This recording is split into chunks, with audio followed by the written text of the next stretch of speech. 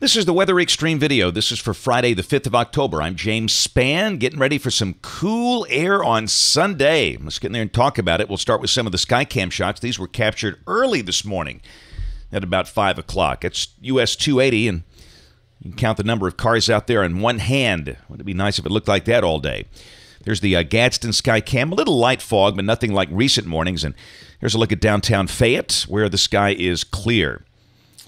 There's our water vapor satellite view. Still got some issues as we're moving the satellites around, trying to replace the one that went out a couple of weeks ago. But you can see that big upper low that's north of Duluth, Minnesota, and that's the one that brought that big snowstorm to North Dakota and Minnesota yesterday. That's advancing up into Canada. And look at the cold air coming down the pike. You bet your buddy, 20s and 30s, well down into the Central Plains, the leading edge of that cool air from about Indianapolis down to Abilene, Texas. And hey, we'll be in that air on Sunday. Look at all the freeze and frost advisories down into the Texas Panhandle, Oklahoma, and Kansas. You know, we might see a couple of spots with a touch of frost early Monday over North Alabama, but most folks will be somewhere between 37 and 44, but that's cool enough for this time of the year. Now, this is the rain for the next 5 days, valid through Tuesday evening of next week, and I don't know. I'm not so sure where there's nothing here. I think there's no doubt we need to mention a chance of scattered showers, maybe as early as now tomorrow afternoon, and maybe a little bit of light rain Sunday morning, as you'll see, but not much, obviously. In the tropics, Oscar is looking pretty sick. The convection is well east of the center, and that thing should dissipate today. And bottom line is things are pretty quiet out there.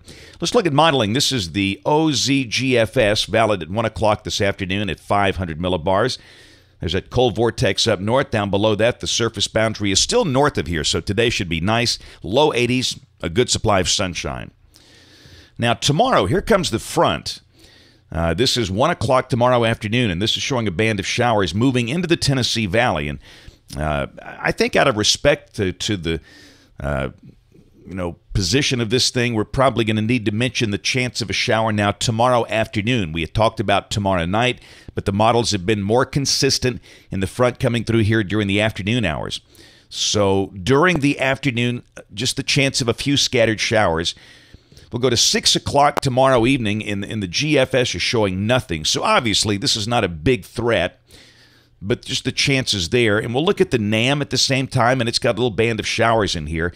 So again, in our weekend forecast, we're going to introduce the chance of scattered showers tomorrow afternoon and tomorrow evening. You know, not a heavy rain event. A lot of places will not get wet, but some places could. So if you've got a football game, tomorrow afternoon, UAB has a homecoming game. There's a game on the Sanford campus. We're going to mention just the chance of a shower, so keep that in mind as you plan things out. All right, Sunday, there's that cold look for the east.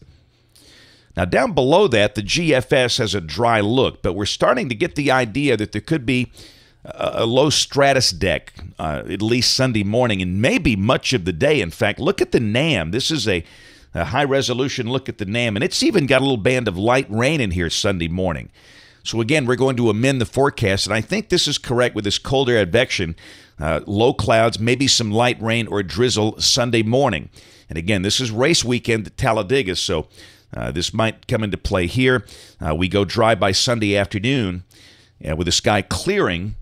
But those clouds could stick around. You know, we've seen these low clouds be awfully stubborn, and if the clouds do stick around much of the day, we won't get out of the 50s. It'll be a very cool day.